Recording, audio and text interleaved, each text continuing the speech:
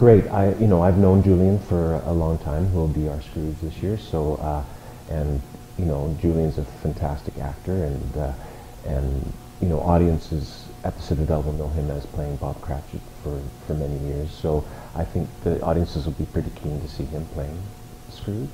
And Wayne, I've also known for a long time, and he's also been involved as an assistant director with the show, and Bob's trained him well in a way. So he knows exactly kind of what Bob's intention for the show is. So he's done a fantastic job as well.